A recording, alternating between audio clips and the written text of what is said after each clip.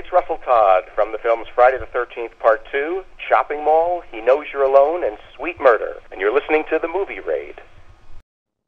It's time for the movie raid, and tonight's victim is Russell Todd. That's played in Friday the 13th Part 2, Chop 'Em All, He Knows You're Alone, and many more. Hey, Mike, how are you? What are you doing? I'm doing great. I like that you said tonight's victim. That's great. As they all are, indeed. Sometimes I'll re-dig them up.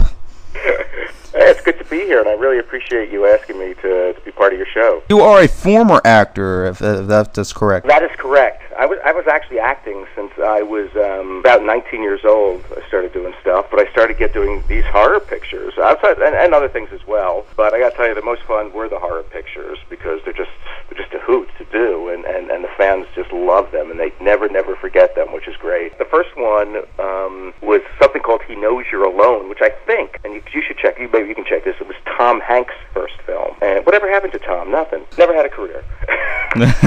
It's like, oh, he was there. Okay, move on. So in that one, I played this guy on a date. It's our first night out, and we're in the back of a car making out, and suddenly she hears something outside. I go, it's nothing.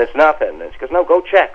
So I go out and check, and she hears nothing, and then suddenly she hears a tapping on the roof of the car, and she comes out, and I'm hanging upside down with a slit throat, and my ring is hitting the side of the car, and she screams, and then a killer comes, and then you see someone else scream, and you realize that we're a movie within a movie theater that these other people are watching, and it's about brides getting killed on their wedding night. Did you ever see that one? I vaguely remember, but I'm pretty sure I have at one point. Yeah, most people have not, but but it's still out there, and occasionally it surfaces on TV, which is funny.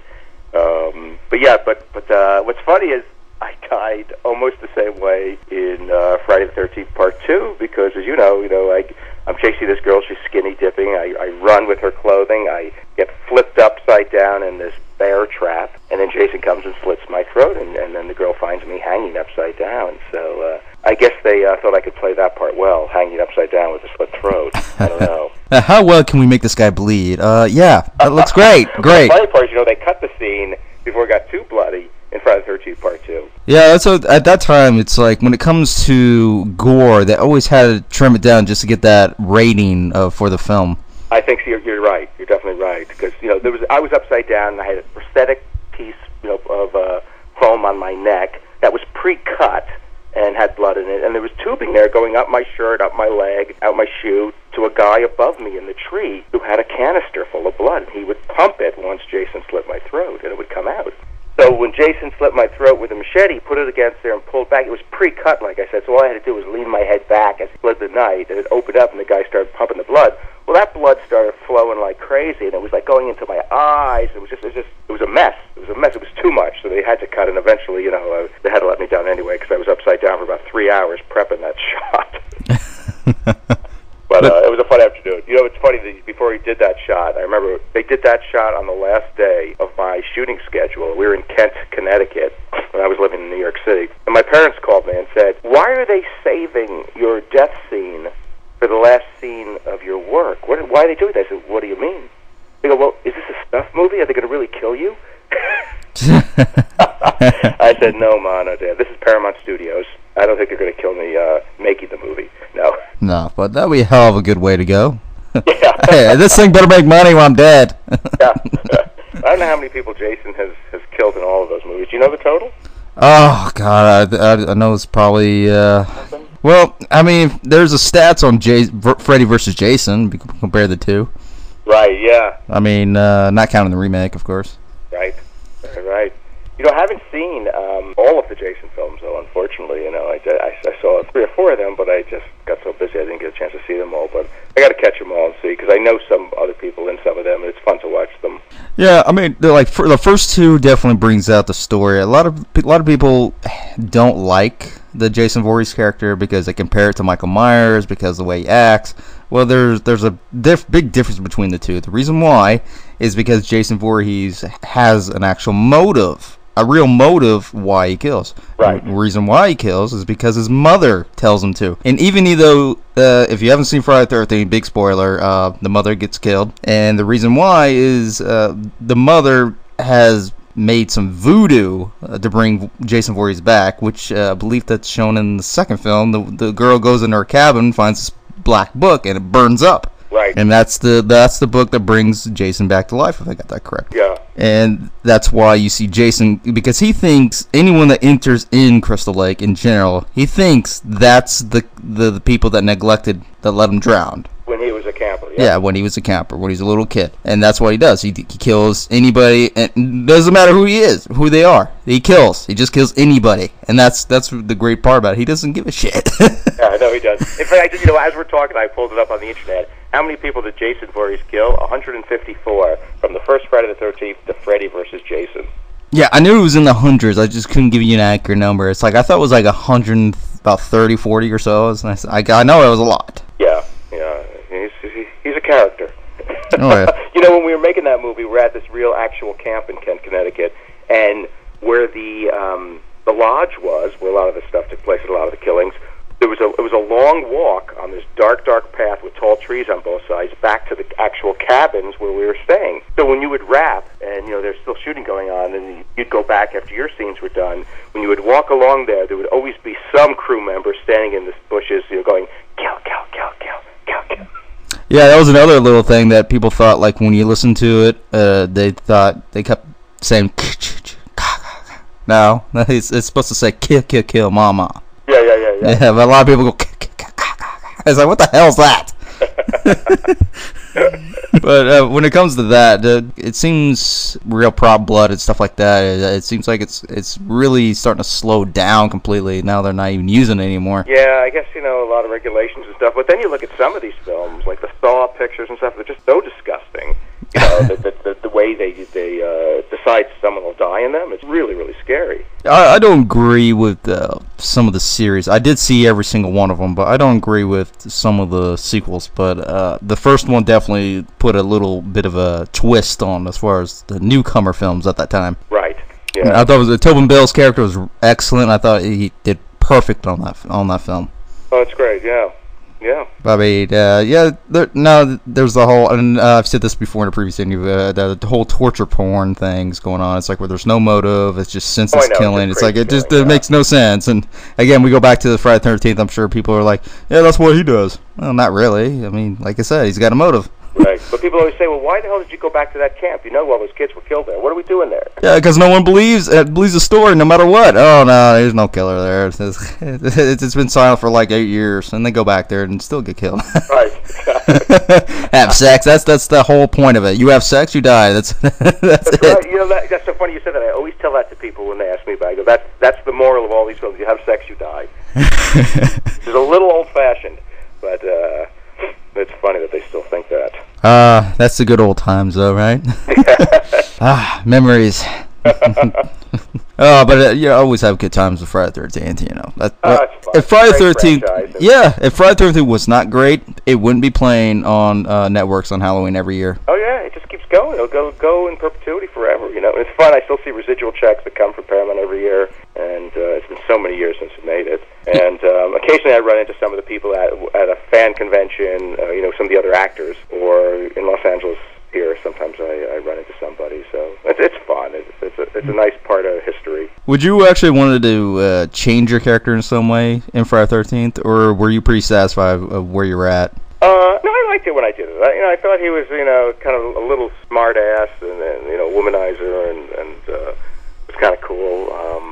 I might have played him. I might have made him a little tougher than he was, but I thought it was good. It was fine the way it was written, and no complaints. Oh, there you go. You ever thought? What would you have done different? No, I'm pretty satisfied the way it is, because the death is pretty decent, because that's what he does. He likes to trick people like that and just scares the hell out of them, and I thought it was fairly decent. Oh, good. That's good. I wouldn't change anything, not really. Oh, one thing I would have changed. I would have died later in the movie. Yeah, it's like, can I be at like the last scene or something? In fact, I want to survive into the next one. Yeah, it's like just survive just a little long. My death and a few other deaths from part 2, and I think in part 4 it opened with some previous deaths from previous films, and they used mine. I had seen that one, so I saw that, and I never saw, if they take your clip and they use it in another film, you're supposed to get residual from it. So I never saw anything, so I called the Screen Actors Guild. I said, are we supposed to get residuals for this? And they go, oh, yeah, you are. So, but we have to contact Paramount. So they said, contact Paramount. So I actually called them, and they said, well, you're not even in it. I said, I think you better take a look at it again, because I die, for a few seconds in the beginning of Part 4, because you lifted it from Part 2. They said, no, prove it. Prove it? Look at the damn film yourself. They did not want to say yes and have to pay residuals backwards for all those years that they didn't admit. Or I don't think they paid anyone that they lifted people's deaths and put it in Part 4 that they wanted to pay anyone. So we had to send them time codes, all sorts of crap to make them pay, and eventually they did. But I don't know why a company that large would have such an issue with it, but they did. That seems the biggest problem even today is like even if it's an old franchise, if anything, even if it's a TV show, like even with Happy Days. The Happy Days had a problem with that because Tom Boysley, who plays Howard Conan, died, and then they made all these commercials and products and everything that was related to Happy Days, and a lot of the cast members didn't get anything. Right, that's very true, yeah. Studios are tough with residuals. I mean, to Paramount's credit, they paid it. They were terrific, and they're always great about paying, the regular one on Friday the 13th Part 2. But I can't even imagine, the size of a department that has to take residuals for every single show, every single time it runs, TV and film for a studio. That's just gigantic, crazy. Even for photography, even just a picture of your body. It's like, there you go, there's like $10 right there, thanks. I used to do a soap opera, Another World, in New York. I played Dr. Jamie Frame for 3 years. And when I was off the show, I was in the main family of the show, and my picture was in the living room on the piano of this house. So even when I'm off the show, a year or 2 years later, I'm getting residuals because they have to pay you every time, like you said, they see that picture of me sitting there. And I think, wow, this is crazy, but terrific. Yeah, that's how it should be, man. Because it's your work either way. Even if you're no longer involved with this project and you're in there some form or matter, you still deserve some kind of compensation. Yeah, exactly. Yep. But it gets rough when it comes to that. Even like I said, back with big franchises like that, even if you're the smallest character, even if you died at the very beginning, even before the credits roll, it's like, hey, here's a couple bucks just to shut you up. Yeah, they have to contractually, but yeah. Why exactly did you stop acting? Because you have a new company going on. I do, yeah. Well, I stopped acting after I did the soap opera, after I did Another World. I came back. I did 3 years on that show, and for any actor, it's a blessing to have long-term work. And I did. I had 3 years as a character on an NBC soap opera, which I'm very, very grateful for. But it's not something I really enjoyed, working 50 weeks a year as an actor, doing the same character. And I enjoyed before that jumping around, playing this character, doing this commercial, doing that MOW, doing this TV show, playing, even if it wasn't full-time on those shows, that's what I really preferred. And that kind of took some of the love of acting out of me. So when I came back, I just kind of, started doing more commercials. And in fact, I did one with Sharon Stone, which was never really seen here in the States, but you can catch it on YouTube if you just Google Sharon Stone and the word Scotch. And it's a really cool commercial in black and white that showed, I believe, in Japan and Europe, something called William Lawson Scotch. But and then I was just, I had an opportunity. I was on a commercial audition, and I ran into a friend of mine who was manning the camera at the commercial audition. He said, I'm leaving here, and I'm going to work for this below-the-line agency, and I'll be repping DPs and production designers, costumers, editors, and they're looking for someone in the TV department there. And I said, well, I don't know. But I said, I'll go meet them. So I met them, and I really liked the woman who owned the company. She was really dynamic, and she was Canadian. I think she owned a hockey team in Canada, and she was really cool. I said, all right, I'll try this out. So I started working there. And one day a guy walked in and said, do you guys represent Steadicam operators? And I said, well, let me get back to you. And I started the first division of Steadicam operators in any major agency right after that. And I found 10 guys that wanted to be repped, because I don't think they were being repped back then. And it grew from there. And then I stayed there for a few years, and then I left with my clients, and then I added another 30 or 40 people. Now I have almost 50 guys all around the country. Nice. Yeah, and I love it. And they make almost every major movie, TV show, commercial, music video, documentaries. They work on all of those kinds of projects. Really interesting. I've got a lot of respect for them for what they do. It's hard work. Yeah, they are an important piece of the puzzle, considering, of course, the actors, and you got directors and writers, but you got the camera guy, and a lot of people will say, oh, you're just a camera guy. Well, it may be just a camera guy, but you have to do it well. Exactly, and they really vary. I mean, there are camera guys that are good, and there are camera guys that are just amazing. I think all my guys are amazing, but out there, who's available, it really is. It really varies as far as talent, and it makes a big difference. You know how much the camera and the movement of the camera, sets a scene and a tone and a pace. It's really important to a project. Yeah, it has to fit the film, the way it's moved, not shake the camera when it doesn't need to be shaken, because if you're just shaking the camera, well, you're not really doing what you're supposed to do. You're just kind of screwed. It's like an actor or a crew member accidentally goes into the scene by mistake, Yes, exactly. Very true. And it's cool to go and watch. I don't know if you ever go to sets, but when I go to watch some of my clients, I'm always amazed by what they do and how it's all put together. Even having been in it as an actor, I'm still, always just thrilled to see how productions are made. You ever thought about doing a film yourself using your camera guys? Oh, you mean like producing it or what? Yeah. Not really. Once I wanted to be a director. I went to film school. I always wanted to be a director, and then I got sidetracked into the acting, which I stayed in for many, many years, and now this. So no, I'm really, really happy where I am right now. I don't have to wake up in the morning and care what I look like anymore, which all actors do. And what I do is still very creative. I love the deal making. I love the deal process, and I'm just as excited for my clients as they are when I book something for them and they get to go off and do it. Especially when these guys, like even when I was an actor, I would go to Germany, I would go to Australia to do something. It's a great way to see the world what someone else is paying, no matter what industry you're in. But my clients go all over the world to shoot films and other projects, and how great for them! What an experience. Yeah, it's almost like you're there even though you're not there, but you're from a chair, but you're doing your part to helping them out so that they get recognition as well as you do. Yeah, and they're very grateful for it, which is nice, and I'm very grateful that they're here at my agency, so it's all good. So no producing for me. I'm really happy with this. I'm sure this is what will take me into my retirement someday. Yes, and I'm loving it. And it's great to look back at all those things, like that other one you and I were talking about earlier, Chopping Mall, Jim Wynorski film that just got re-released in a brand new 35mm widescreen print, which is going to be re-released around the country. And Tony O'Dell and Kelly Maroney are in that as well. And it's a fun film. Roger Corman and Julie Corman produced it. I forget what year we did that, but I know it was like in 1980. Somewhere around there, 80, 86. Oh God, I can't remember. But I know it's in the 80s. Yeah, I think it's definitely in the 80s. But a lot of fun to make that.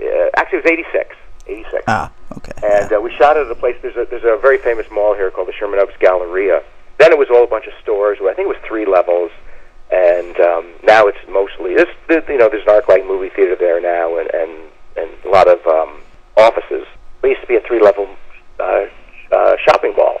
And we would go in there from like 8 o'clock at night till 6 o'clock in the morning with guns and crowbars, and we were being chased by these killer robots that were guarding the mall at night in the movie.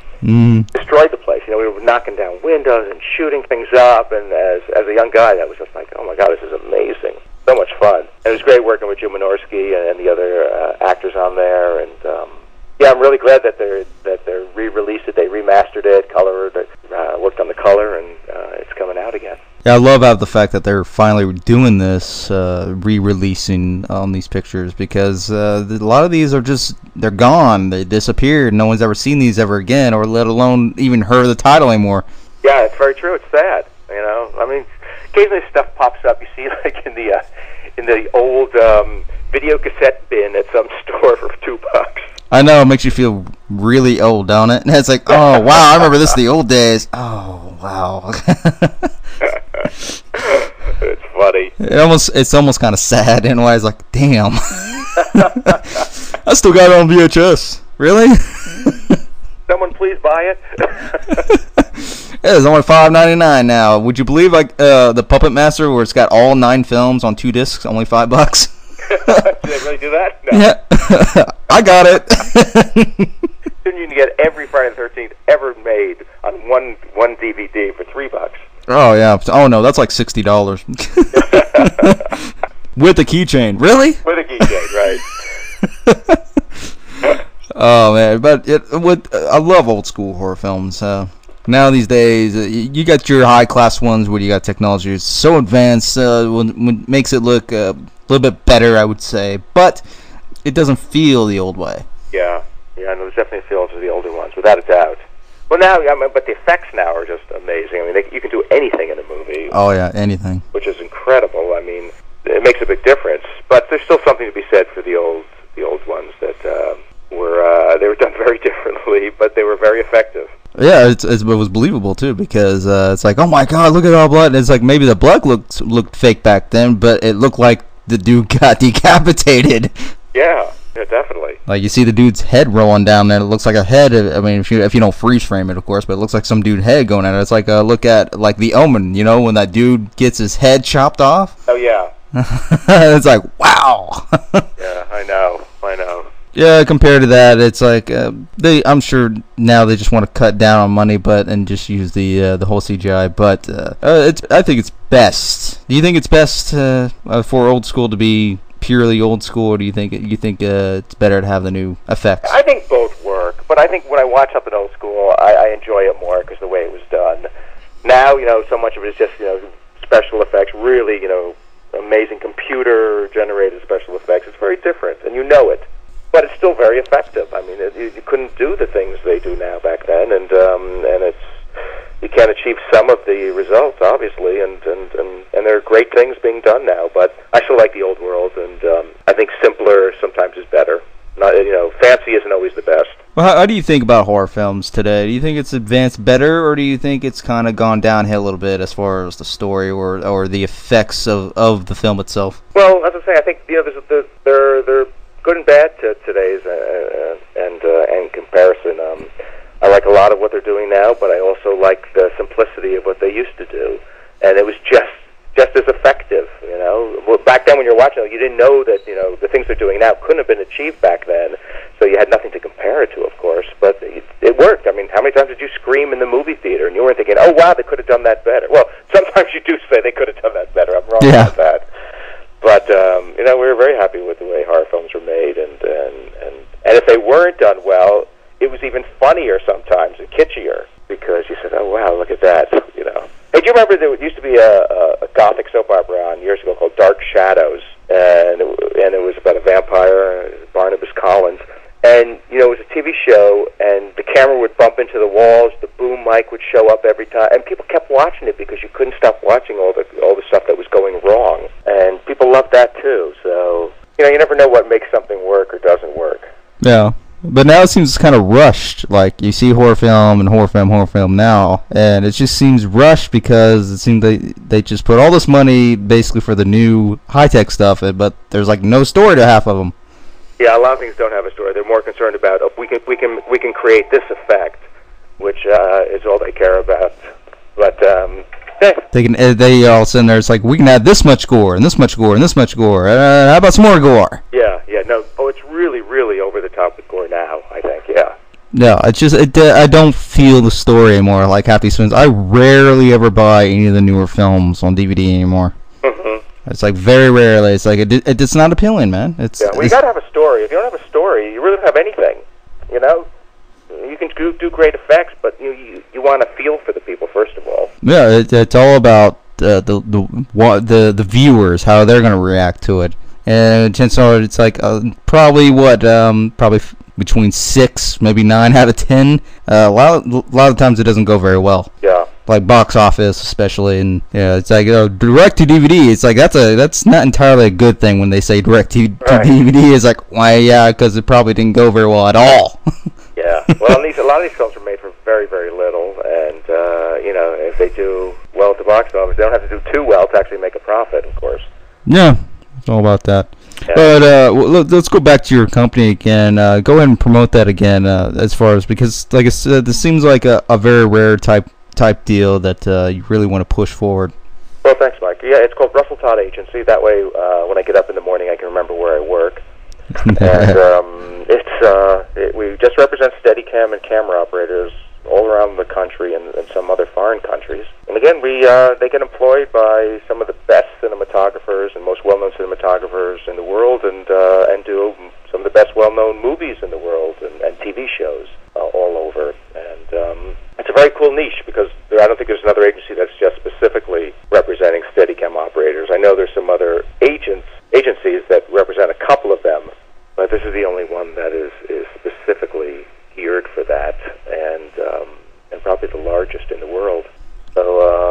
great. I love getting up every day. I love getting to work and negotiating for them. I've made some great relationships in the last 14 years in this business.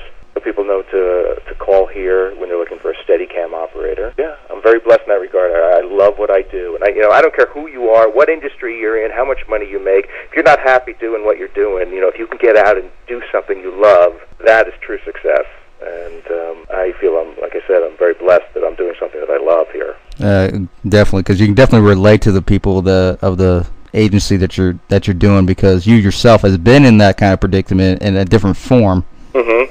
And you know what it's like trying to struggle to get where you need to, and even though maybe not acting wise, but at least you can do some part to further help others with what you're doing in a different way. Right, exactly. Yeah, and I'm still in the business. I'm still in the entertainment business, which is great. It's a business I love, and I've always wanted to be in it. And you never know where it'll take you.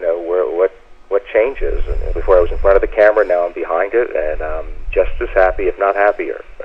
So it's all good. And I get to do these great interviews with guys like you that bring back great memories of the acting days. You're making new ones. That's right. Hopefully every day. You said it. Every day. Big or small, man. We're always going to remember it. Because even if it's the smallest thing, you're making a big deal out of it. And that is Russell Todd, former actor, Friday the 13th Part 2, as well, everything. I'm just going to say that. That works.